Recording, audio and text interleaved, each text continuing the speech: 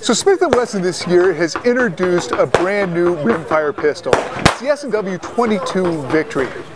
As you can see, it's got some DNA similarities to the classic Model 41, but this is a modular pistol that they've designed with a bargain price point in mind. Operates on a blowback system, has a very friendly 17-degree grip angle, easy to use ergonomic controls, but the thing that's really cool about it is its modularity. There's a single takedown screw right here on the frame. You pull that out and this gun comes into 3 pieces, allowing you to easily swap out the barrel for an aftermarket barrel like this Volquartsen right here.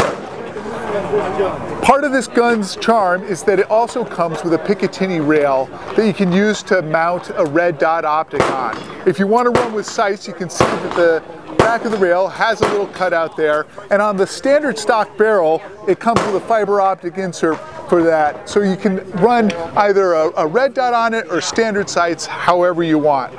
Smith & Wesson 22 Victory, bargain price, fun to shoot, 22, blowback system from Smith & Wesson, and retail price is going to be somewhere around $4.99.